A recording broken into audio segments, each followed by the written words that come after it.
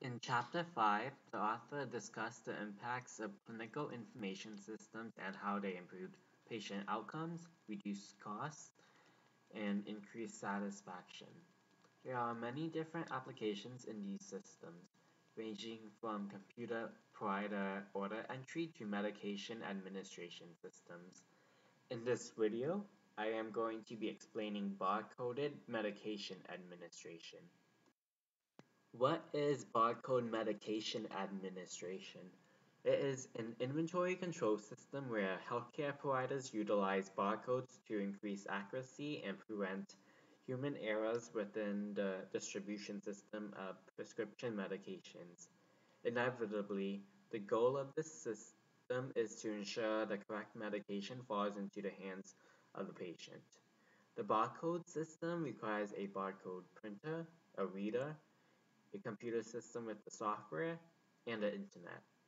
The barcode is printed by the pharmacy and will be scanned by nurses before administering the drug to the patient.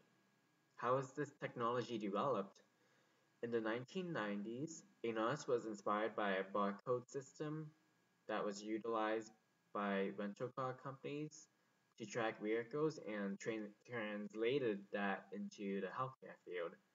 When utilized by the Veterans Affairs healthcare system, they saw the increase in accuracy and efficiency.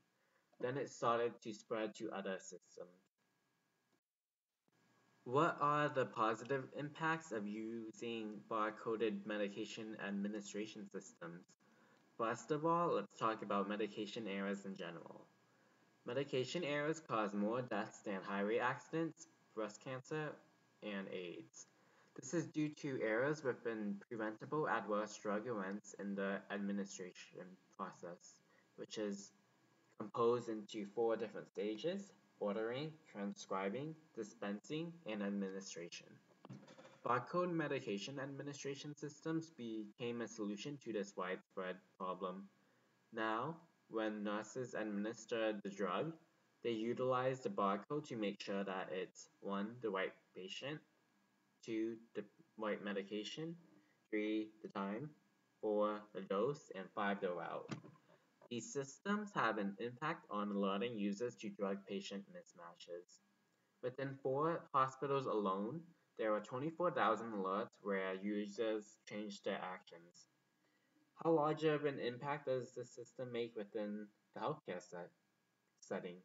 The Food and Drug Administration announced that over the next 20 years, these barcode systems are able to reduce medication errors by 50% and prevent more than 500,000 adverse drug effects.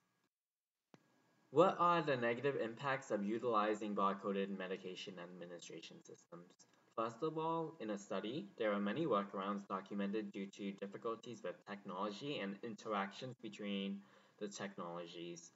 Clinicians need to deviate from the usual processes of the system to override authorization, allowing for medication errors and deviation from safe use procedures to happen.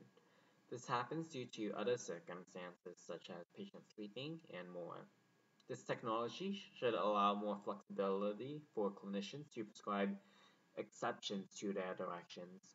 Next, another cause for errors is because of protocol compliance being unclear and lack of training.